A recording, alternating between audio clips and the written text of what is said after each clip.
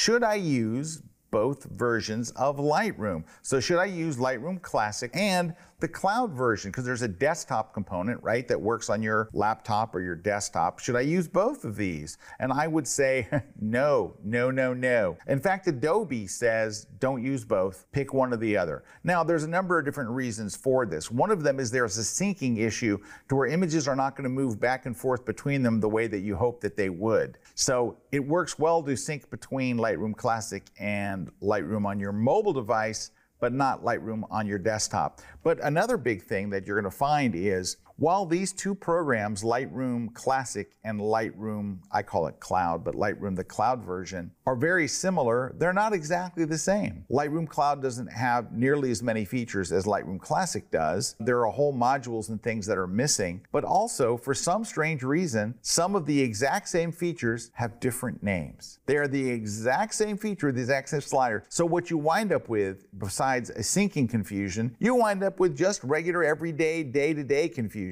And there's no advantage to really having the desktop version of Lightroom and Lightroom Classic. I could not recommend, and Adobe does not recommend, using both versions. Elevate your photo editing skills at the Kelby One Lightroom Conference coming up May 16th and 17th. Learn from the experts and transform your photography. Sign up at KelbyOneLive.com.